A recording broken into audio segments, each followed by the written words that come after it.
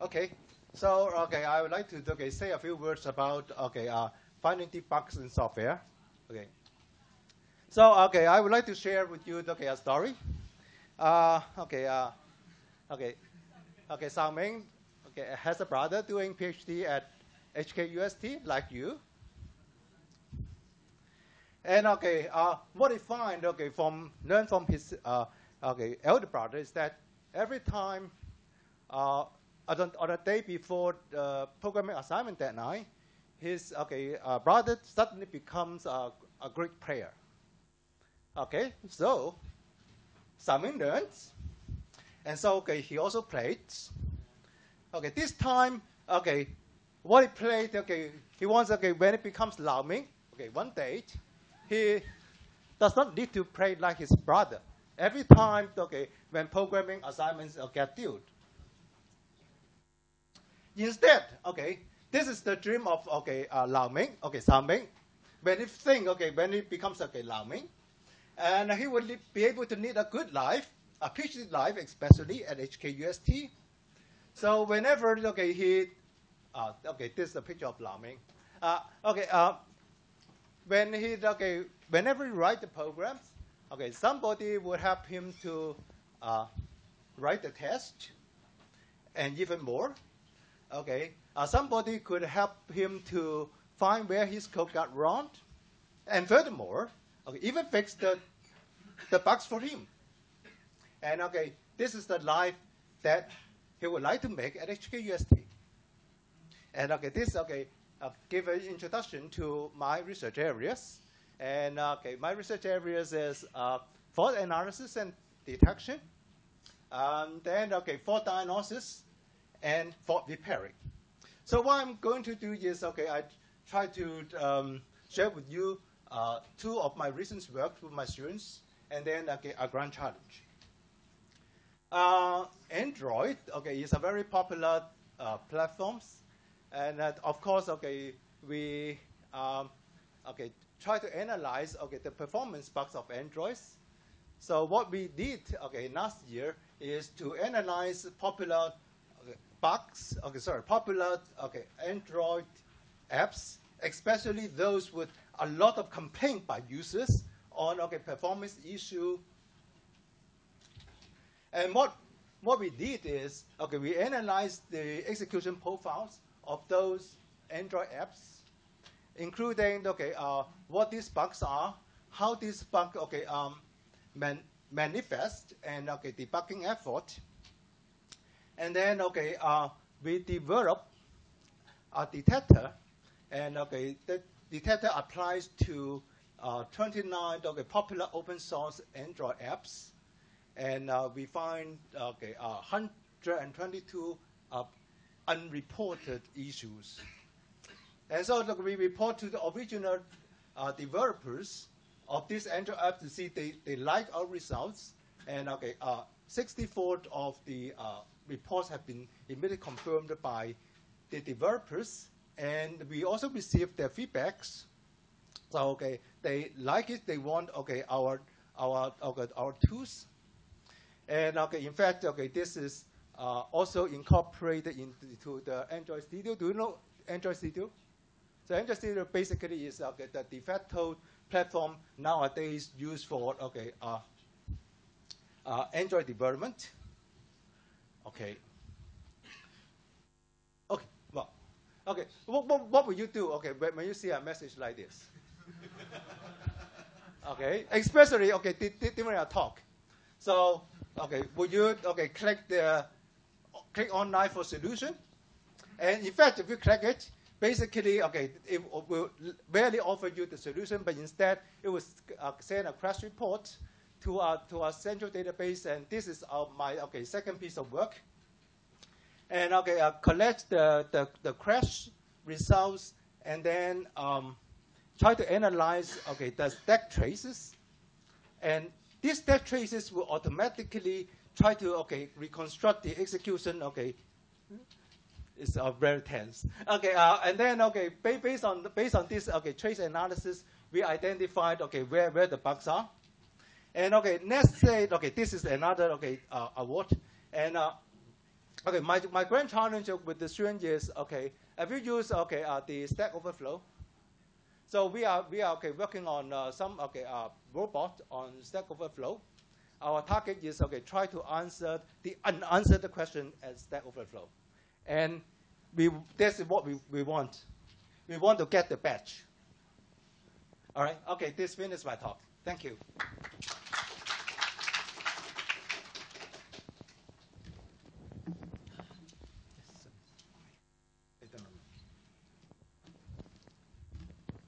Okay, so I work in computational geometry, and to give you some flavor of my work today, I'm going to talk about the approximate nearest neighbor problem. So let's look at the exact nearest neighbor problem first.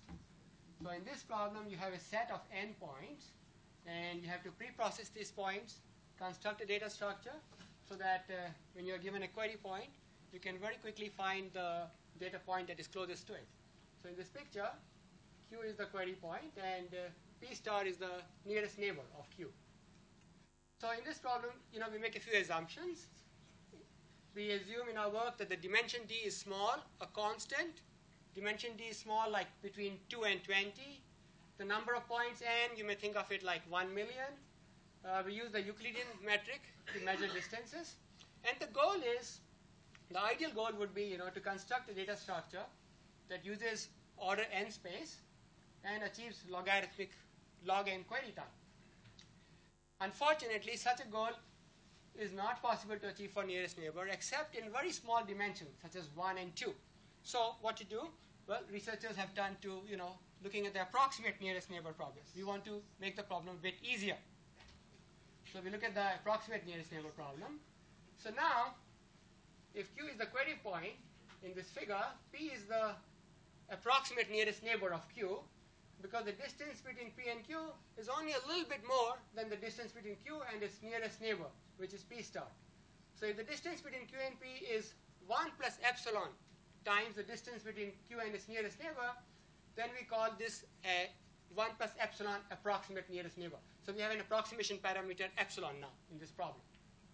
So for this problem, we gave a data structure in 1998 which does achieve linear space, order n space, and log n query time. So the data structure is based on combining the best properties of KD trees and quad trees.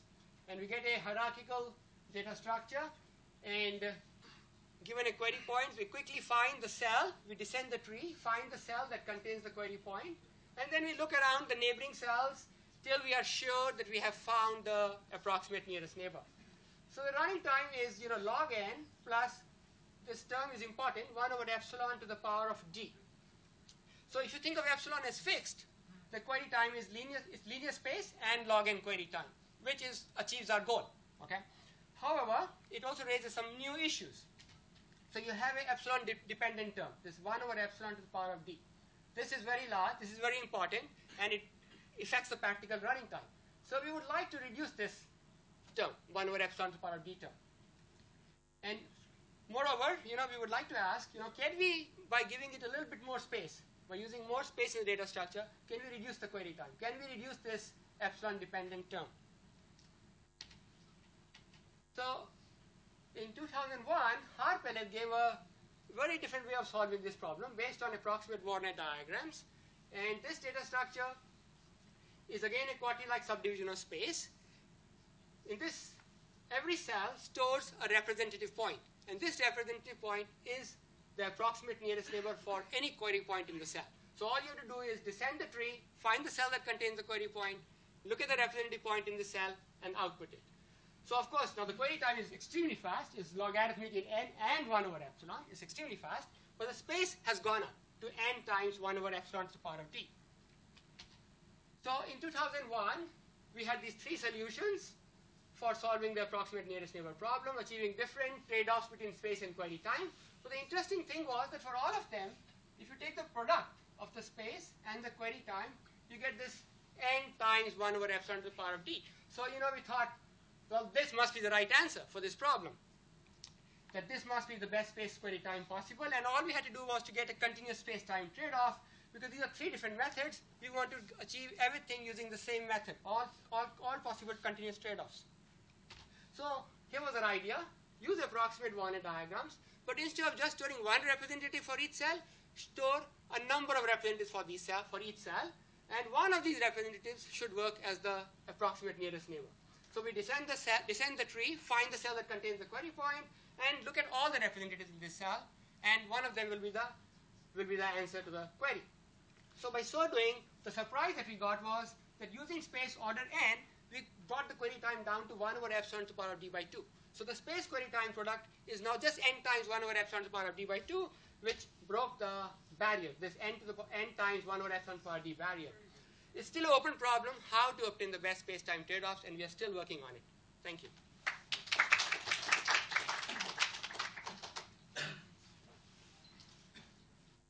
So I'm told that I have to give a TED Talk-like talk. So this is not a technical talk.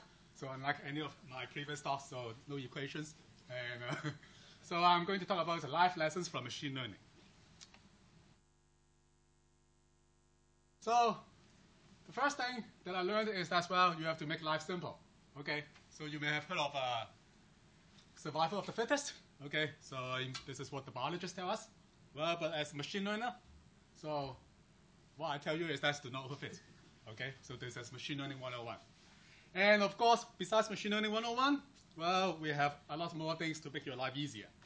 So how to do this? So what we do is we use something called the regularizers. So basically, you have a complex model. We don't like complex models. We try to penalize models that are too complex. How to do this? Well, again, a few very simple life lessons. First thing, own less, live more. What that means, in machine learning terms, sparsity. Okay, that means that you have a long parameter vector. Okay, you don't really need to use that many parameters. Okay, you want to have a sparse solution. You want to have a lot of zeros. Okay. And of course, sparsity. So we have a lot of different kinds of sparsity regularizers. In particularly, well, recent years we are working on so-called structured sparsity, which is very useful and in a lot of applications. Another thing which is also very useful is be humble. Okay. So what does that mean? That means that, well, don't want to get a high rank. Okay. Don't be department head. Don't be associate department head. Okay. So do low rank. Okay. Low rank. Very useful, okay? So when you're talking about matrix problems, tensor problems, always do low rank, okay? Second question, okay, second lesson, live life simple. So making your life simple is not good enough. You have to live it, okay? You have to carry this out. In machine learning terms, that means that, well, you have a model. You have to find the model parameters, okay? So we call this optimization. So we have a lot of optimization methods, Newton's method, cutting plane, semi-definite program, and so on and so on. So, however, to live life simple, what we are doing, machine learners are doing, gradient descent. Okay? So you have a curve like this, very simple. You are at a certain point, just find the descent direction, pick a certain step size, just do it. Okay, descent. And interestingly, this is one of the most popular optimization softwares nowadays. It's especially good for big data because it is very scalable. Good. So that life is stochastic, okay? So this is a picture of the Hang Seng Index in the recent 6 months. So you can see that it jumps from 23,000 to close to 30,000, and then after a few weeks, go back to below 22,000, okay? So this is life. So what can we do? So again, well, machine learners will tell you that, well, very simple, make it less stochastic, okay? So in recent years, we are interested in things like called variance reduction, okay? So when you do gradient descent, in particular stochastic gradient descent, so there will be a lot of stochastic noise. And so we are using techniques to try to reduce the variance so that intuitively the stochastic gradient is closer to the deterministic gradient. And unfortunately, life is not smooth. Okay, so what can we do? The good news is that non-smoothness is good. Okay, so what we found out is that, well, when we use non-smooth laws or non-smooth regularizers, often that can lead to better performance. So say, for example, instead of using a squared laws, maybe you can use some hinge laws, you can use, well, more complicated laws. Regularizers, we also have a lot of complicated regularizers, not only non-smooth, but also non-convex, like these ones. So they lead to better performance, but of course, well, in machine learning, that would lead to more challenging problems. But fortunately, we have tools for that. And another thing is, don't be too calculative. Okay. The point is, well, just like Sunil just said, well, no need to get exact solutions in real life. Approximate solutions are almost always good enough. Okay. And finally, well, teamwork. Well, it's often too difficult for just one single of us to bear all the tasks. So the good news in machine learning is that, well, now do distributed algorithms. So you have servers, and then you can ask more workers to help you. And moreover, well, there's no need to wait for everybody. Just like the seminar, okay, so, well, so you can come and go and write. So encourage asynchrony. So the conclusion, yes, okay, all these. Thank you.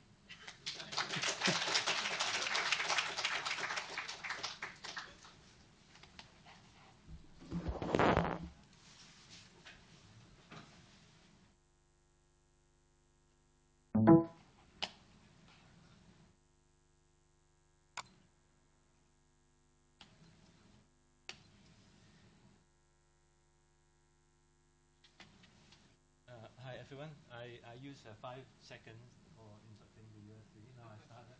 My name is Albert Chung. In department, I'll talk about medical image analysis. I did my MPhil in here. I did my MPhil in data analysis and data vision. It was artificial intelligence and AI, quite theoretical.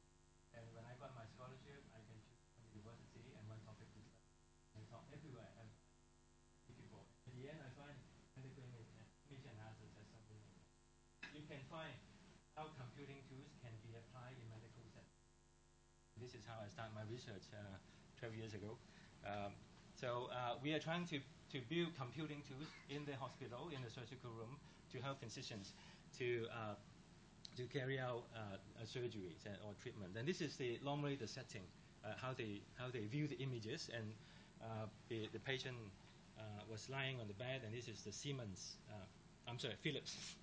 Philips X-ray machine, and all those are the images. So now the question is, how can we use computer vision image processing techniques to visualize the images better?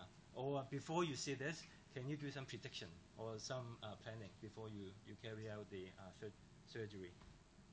So this is one example I would like to highlight. We also have been working for 10 years is to treat blood vessel and vascular diseases. And the one problem is the normal vessel, it is a tube, and for the abnormal part is the balloon attached on the tube, right? So the blood go inside and comes out, and it creates a lot of pressures on the blood circular wall, the vascular wall. So when it bursts, it will have very serious internal bleeding. The name for this disease is the aneurysm. Second is the narrowing. It's the opposite. There's the normal pipe. It looks like this, a normal blood vessel, and in the middle, and there is a narrowing of the region. The third one is the abnormal blood vessel everywhere inside the brain. So how to treat it is to put some coils inside the aneurysm to pack the aneurysm with the coils. Normally you need 4 or 5 coils.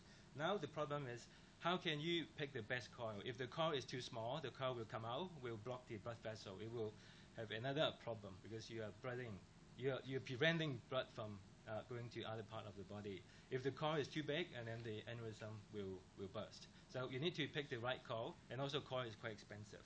So at that time, I decided to use image processing technique to help to build a 3D model from the images usually acquired before the treatment.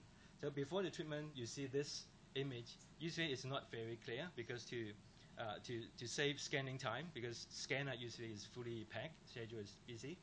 And also the signals actually are not very strong. So we managed to enhance the signal and also build the 3D model. So this is what we have been doing, is to help the physicians, clinicians have better vision and better view on the part inside the body. So before 3D modeling, then you see this, and afterwards, then you see 3D model. Then you can actually you can manipulate it, you can view it and measure it. Actually, there are in commercial packages, they provide this kind of software to view that. We try to build something very different. So if we find any software in these packages, we try to build something you cannot find from that. So these are the examples we have been working for the past 10 years with the students. Is to use graphics to put virtual tube so that you can find the abnormal part in the blood vessel. And this is the aneurysm, like 2 virtual tubes, and outside is the abnormal part. For the stenosis, as you put 1 virtual tube, and everything between the tube and the blood vessel is the abnormal part.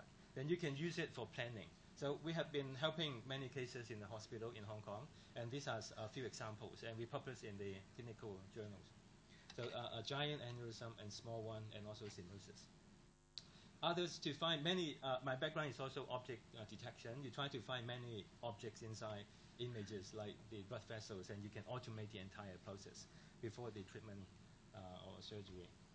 So these are the few examples. And very recently, we start to use machine learning. I know it's not easy. Life is not easy. And then the deep learning to find structure deep inside brain. So we use deep learning to find deep structure inside brain.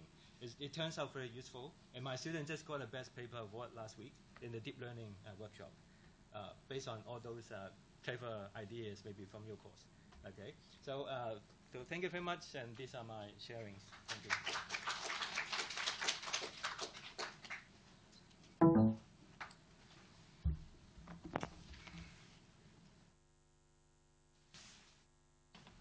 Okay, good afternoon, everybody. I'm Raymond Bond. My topic is Big Data Analytics on Big Spatial Database.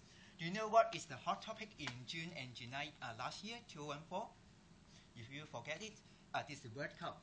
And do you know which country won the World Cup? I think you still remember, Germany. And the final match in World Cup 2014, Germany versus Argentina, and this is 1-0. And also, I think you also remember the semi-final match in World Cup 2014. Germany versus Brazil is 7-1. I think this is okay. Do you know why Germany won the World Cup 2014? It's related to big spatial data. Okay, the Germany Football Association (DBF) found SAP to develop an application called Match Insight, a spatial processing tool. Each player puts a sensor under his sock. The receiver in the football match receives the current location. Okay. This analyzes a large amount of data about the members of the German team and their opponents based on their on-field performance. And the tools also visualize and analyze all the video recorded from our team to know how they play in the football matches. The tool also gives some strategy to the German team, how to play with other teams in a smart way. In other words, each German player is instructed and no player will show off in match. And here is some statistics in 2014. According to the tools, the coach finds that the average ball possession for the team member is about 3.4 seconds, which is too long. And then according to the Match Insight, and then they do some analytics, and then finally they have reduced this number to 1.1 second. And now we know our successful story of using big data, spatial data. Let's see some mobile applications. Okay, we can see there's a lot of mobile application in your mobile devices. There's at least 500 mobile devices in your mobile devices. And let me talk about some services. Search nearby. I think you know that we want to find something nearby. And this is one well-known application Yap or OpenRice in Hong Kong. We want to search nearby some restaurant near Hong Kong USD. We also have some other application, for example, Foursquare, Gowalla, and all we have the search nearby. And these are my previous work about search nearby, keyword search, hyper fierce dominance, and a keyword query, and some bichromatic reverse nearest neighbor related to search nearby.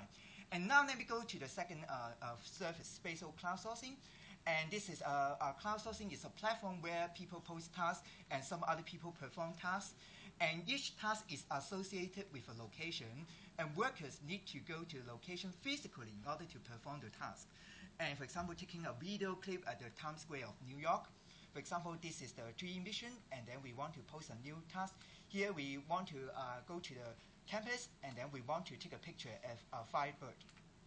And there's another application, for example, local hands, as tasker, okay. And these are my two previous work, for example, worst case matching and spatial matching. And now let me go to the first service. We want to record the trace of a movement, and we want to sample the position of the trace periodically. And you can see this is our app Max Plus, and we can see there's a trace here. We also have Nike Plus. We also have OneKeeper. I'm using this application for running to record my trades. And here is some of my previous work about that, trajectory simplification. Now go to the last surface, shortest distance. And here we want to find the shortest distance. I think you used the Google Map before. For example, starting from here to destination, we want to find our shortest path. And these are my previous publication related to this shortest distance query and then point-to-point distance query and some other things related to shortest distance query. Let me conclude my talk. We have these 4 services. Thank you.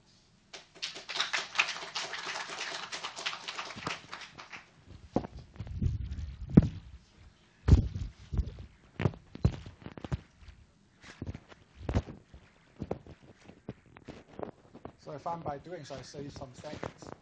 Right.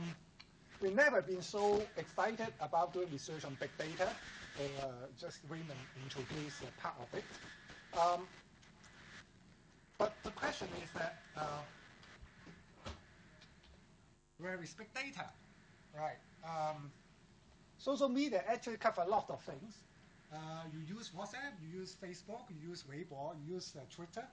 So social media cover lots of topics and information, and there's a lot of data, and it appears everywhere. One typical example of social media is microblog. In Chinese version, we call it Weibo. So microblogs allow users to post some short contents, which also manage a lot of relationship between one user and another. So there is a lot of facilities provided by such microblog.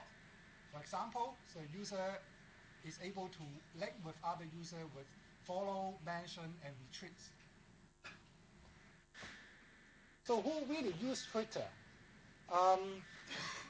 This is the data in 2015. You can see that there are over 300 million monthly active users, which is a lot of users using it. Nearly 600 million tweets sent per day. In the US, 23% of online adult users use Twitter, a quite substantial number of people using it. Importantly, you see that the number of young users is quite important because the data skewed towards younger users. Young means that younger than 30 years old. So I think I'm not young anymore. So they saw that the Twitter is very important and it's really big data, and it becomes bigger in future according to the users. What's the use of tweet information? Now there are 2 billion search queries per day in 2015. Unlike web search, the information in Twitter contains mostly timely information. So for example, those information related to news, trends, events, weather forecast, breaking news, social information such as celebrities, public opinions, and topical information, let's say the products about Apple, iPhone, etc. So they're more focused. Twitter comes very fast. According to the data I have, so there are 6,000 tweets per second. So if I give the talk now, so there are 1,000 million tweets already posted in microblog. For a given topic like iPad, if you search iPad using the search facilities provided by Twitter, so we found that around 50 new tweets mentioning the keyword iPad in minutes. Many of the tweets are low quality. Some are useful information, but some just contain some slangs or some strange symbols. So not all of them are really useful. So I would like to highlight 3 research issues we are doing. So I just label it A, B, C. Okay. A stands for analysis in microblogs. So how do we analyze microblog content? Now, the traditional techniques like test analysis are useful, but I think one important feature set is about the link-based features. The link-based features represent the repetition of the link quality. For example, what is the quality of the reply tweet? A high-quality tweet always linked with another high-quality tweet. So the user post high-quality tweet is likely to reply or mention some high-quality tweet user. And also, the high-quality websites is very likely to be referred by high-quality tweets. P represents broadening data semantics. So how do we broaden, understand the data semantics?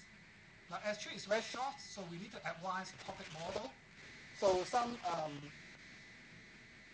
semantics like Arabic revolutions using a bunch of keywords may not be sufficient to represent semantics. So we need to enrich more semantics by using the auxiliary knowledge. Finally, how do we make the search more personalized? So as a user in Twitter, so he is to be, they have many different roles: information producer, consumer, and seeker. So we need to identify different kind of user model. We don't contain all the topics in one model. We differentiate each of them and differentiate different types of model in different layers. Okay, so I think this is a bring-home message for you. So for ABC and also micro-block search is a very important kind of searching data. Thank you.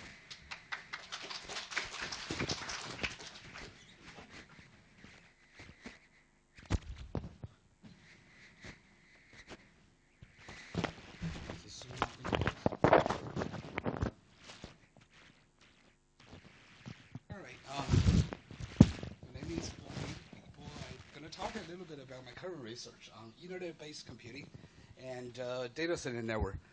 I'm not gonna give you a summary of my previous work because it's too much. I've been here like quite a while. After I realized that it's like almost 20 years. I mean, my area primarily on computer networking and communication, and which over the years have covered a lot of spectrum. From application to transport layer, from sensing data to link level transmission, for parallel computing, and all of that. And I have done made several contributions. Probably, I consider the most important one is in the area of video broadcast or video streaming on the internet, which happened to win this year Infocom Test of Time Award, which actually was published in 10 years ago, 2005, and actually I got a lot of investment in 2006, tens of millions of dollars US, to start a company which unfortunately is not successful in the end. And I got a few awards over the years. And so I'm going to talk a little bit about my current research focus basically on, I call internet-based computing, commonly referred as cloud computing. I think cloud computing, the term is a little bit too narrow. And also the underlying infrastructure, which we call data center networking. Cloud computing or internet-based computing, really this word computing I think somehow is a little bit misleading because this platform offers much more than just computing, okay?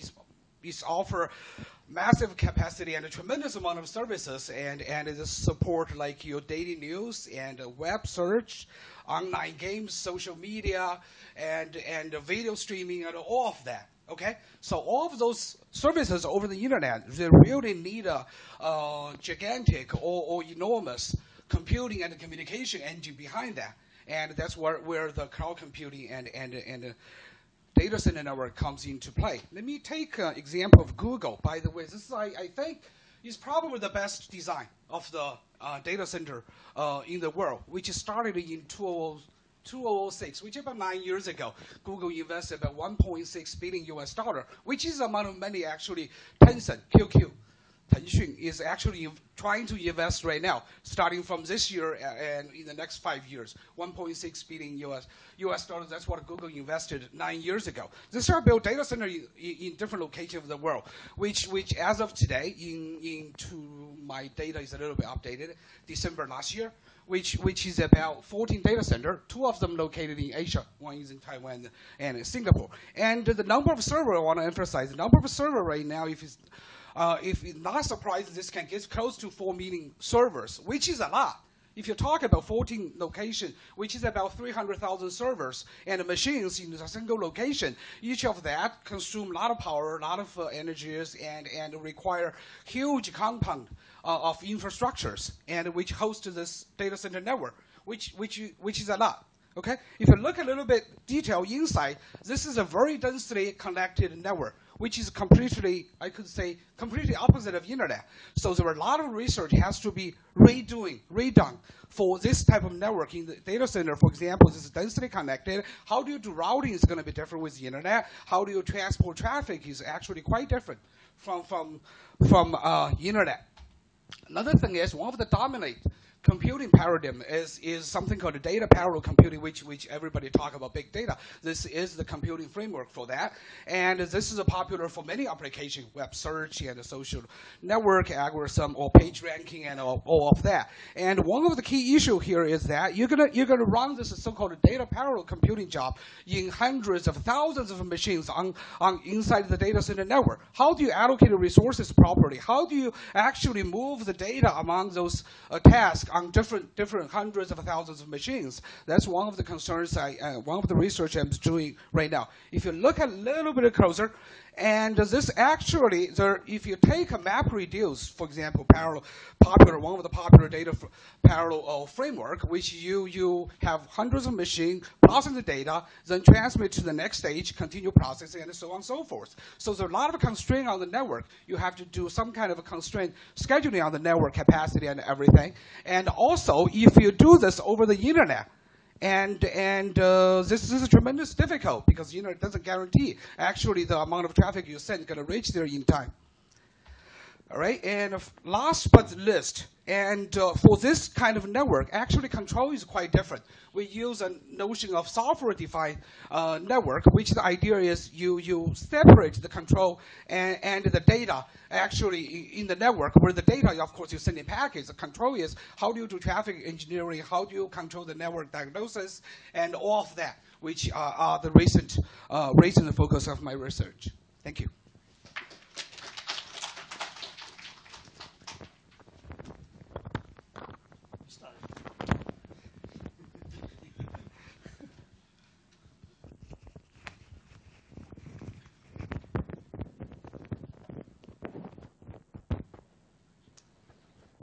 Okay.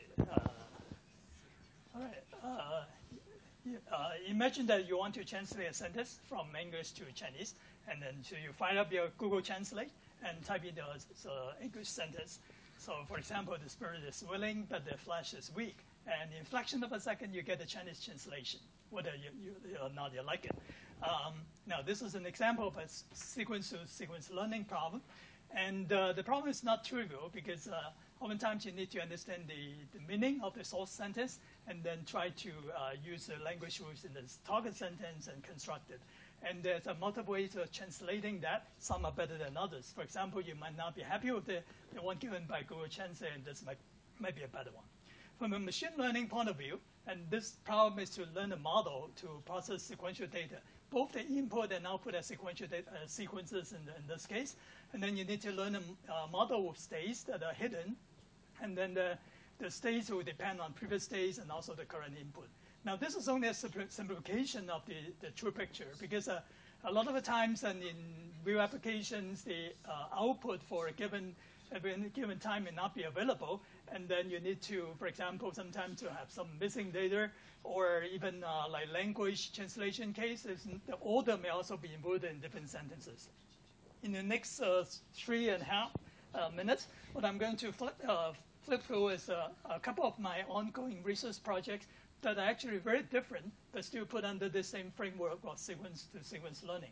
And except for the first one, the others involve patterns that are spatial temporal in nature. So the first one, which I think the next speaker, TC, will also talk a bit related to that, is that we try to predict the performance of students in massive open online courses. Now, for this course, a lot of times you have tens of thousands of students, and anytime there are thousands of students participating actively, and it's very difficult to monitor the progress. So what we want to do is that by monitoring a profile, a learning profile, like, for example, video watching activity and the forum participations and the submissions of assessment tasks and so on, we try to predict the performance some point in the future or at the end of a course. What do we want it for? We want to be able to identify some underperforming students and to provide help if possible. The next one is a collaboration with the Hong Kong Observatory.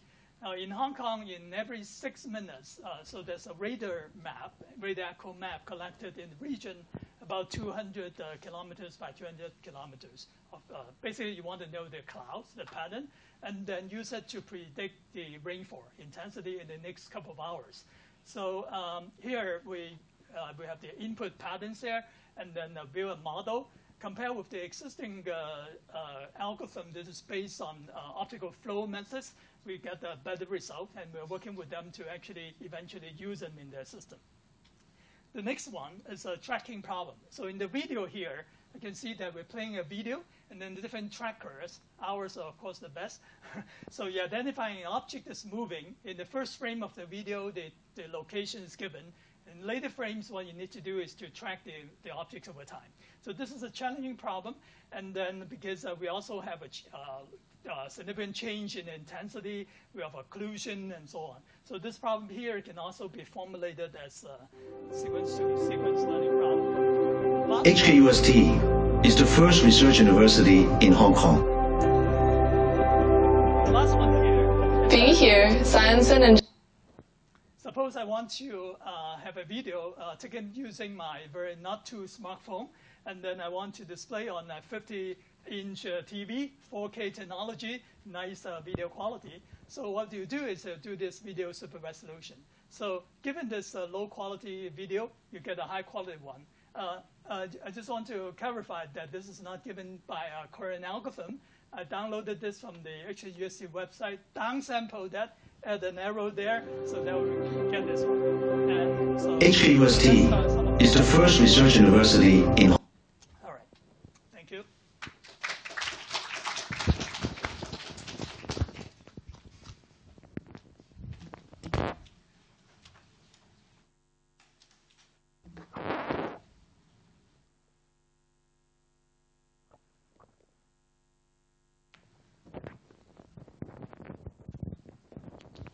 Okay, my talk is intended to show you that some computer science professors are still interested in education, in addition to research. Advances in e-learning has led to transformative changes in the landscape of education at all levels, from K through 12 to higher education to professional and continuing education. And the shift from teacher-centered to learner-centered pedagogy has led to increasing emphasis on active and collaborative learning. Instead of offering teaching and learning just in brick-and-mortar institutions, more courses are now being offered as blended learning mode, as well as massive open online courses on MOOC. On the technology side, access to high-quality multimedia and open learning resources has become more prevalent.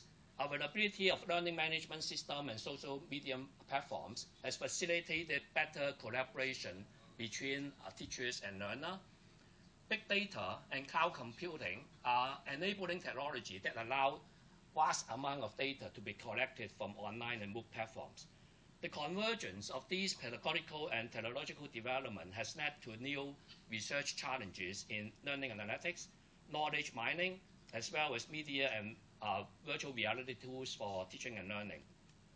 Well, I assume that all of you know what is MOOC, but I want to point out that MOOC go beyond just the offering of courses and content, because MOOC platform can collect the rest of all the activities from the learner. It allows allow teachers to better understand how students learn and how teachers can improve their teaching and learning. HKUST is a pioneer in the MOOC movement. we joined Coursera, which is the largest book platform, as the first university from Asia. We have offered 5 courses so far. Recently, 2 professors from HKUST are now offering a series of books on full-stack web development, which is funded by Coursera. We are also a partner of edX, which is founded by MIT and Harvard. And so far, we have offered 6 courses in this area. And if you look at the number of enrollment, we already have over 350,000 learners from these 10 MOOC offered by HKUST, including my own MOOC on Java programming. I now have over 100,000 students from around the world. Well, you can see that we can do learning analytics on the MOOC data thanks for the visualization system developed by Huamen's research group. For example, here you can see a lot of activities here. If you click on the location, you see that the topic being discussed is data abstraction. And you know that data abstraction is a concept that's difficult to grasp, especially for the beginner programmer. So we want to develop methods for automatically extracting this kind of pattern in order to enhance the learning experience of students. Here is some analysis on the social network analysis on discussion forum. I think I'll just skip that. A second area is the knowledge mining from lecture video. As you know, video is the largest source of media that you find for delivering online teaching and learning material. By using multimodal analysis on video, audio, as well as textual content, we are developing a system that could facilitate the search of concept in a lecture video corpus, and also to extract the relationship between concepts so that we can deliver effective learning strategy for individual learners. The third area is in developing system that would deliver multimedia and virtual reality tools for e-learning. We are using a model called WORK, which is based on 4 sensory modality, namely visual, audio, reading and writing, as well as kinesthetic. The system can be developed to allow multimedia content and posting to be used according to the individual's learning style. For example, here in this system, we are using a Microsoft Kinect together with the NVIDIA 3D glasses and 3D display to develop an immersive 3D collaborative learning environment so that learner can interact with each other in a more collaborative way. Thank you.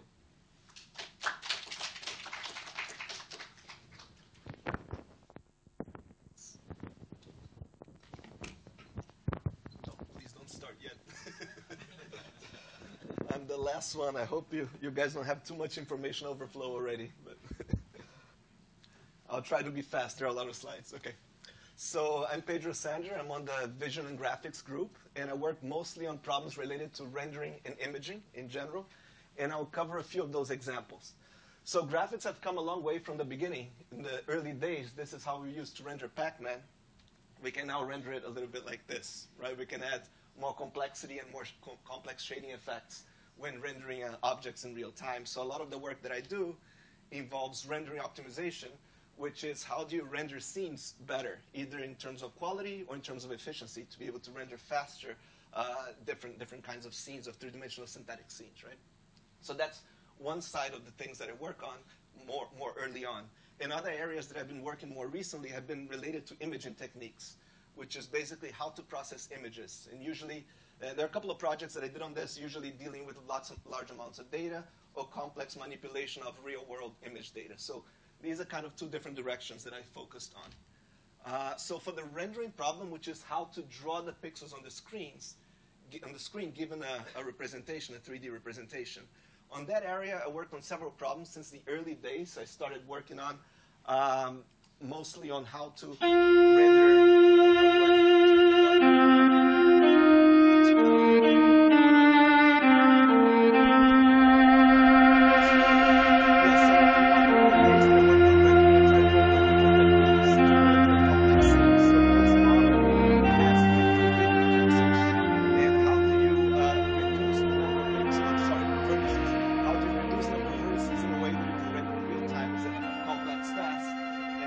One of the areas geometry rendering efficiently, and then also how to do the shading. So you can see the shadows, the lighting, and so on. Every pixel on the screen is colored differently, so how to determine the color of every pixel is also an interesting problem, and it varies a lot depending on the materials that we have. So for example, if we have skin, human skin, it's a different algorithm to try to render that well than if you have, for example, this gem or this diamond. So how to design algorithms to render different materials fast in real time is essentially one of these directions that I've been working on through the years. And the other direction is imaging. So with imaging, this is the very first image that was taken, the very first photograph is from 1820. So you can see that we went a long way since then. And one of the projects that I worked on has been on generating gigantic images and coming up with software to process them. So this is an example of a huge image that we developed. We did this in around 2010, and at the time was the largest image in the world. And it's composed of rendering a bunch of smaller images and combining them into a gigantic one. So we can see a visual example of it. You can zoom in to the image, and you'll be able to see there is a duck there, or whatever animal that was. And you can see we're zooming to a different area. Now you can see a church.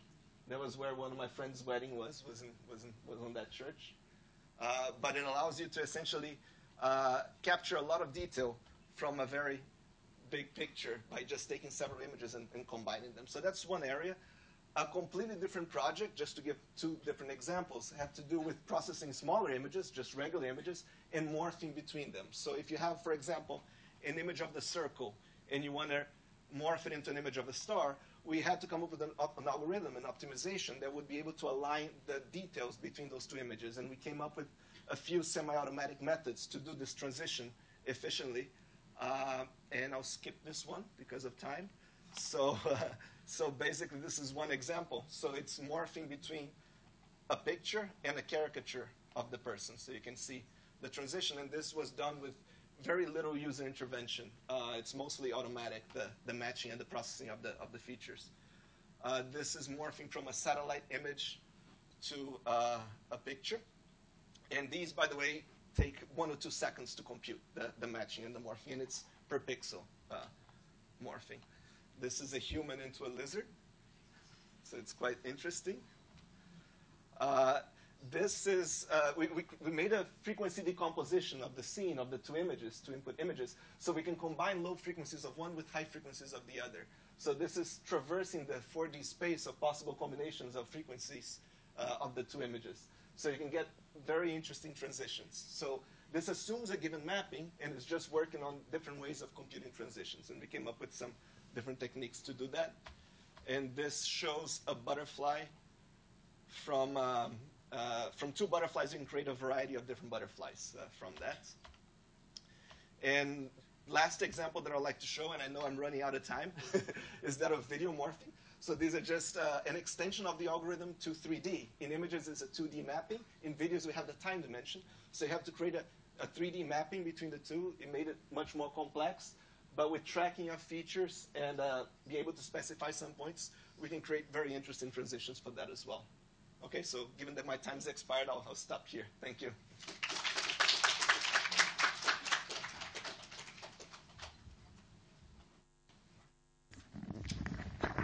Wow, okay, very interesting talks. In fact, this is the first time that I learned from Raymond how to do each line in 8 seconds. So Raymond's only spent 4 minutes to go through 30 slides. May I ask you, all of you to give applause to our speakers today? Right. We have a couple of minutes for questions.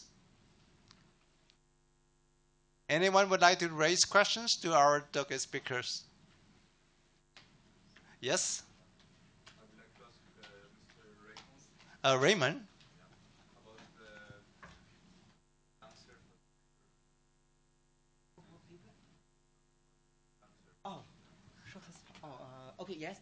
So I was wondering what's the motivation? If there's any applicability in applications. the applications, we want to find the shortest path on the terrain surface. And usually we have a lot of applications. For example, we can build a road and also find some monitor the animal on the terrain. It's also an application of game, yes. Okay, thank you. Okay, thank you. Okay, and any classmates would like to raise another question? Okay. If not, next, close our seminar here, and we are serving refreshments outside. And please, feel free to enjoy our refreshment and mingle with our faculty members. Thank you.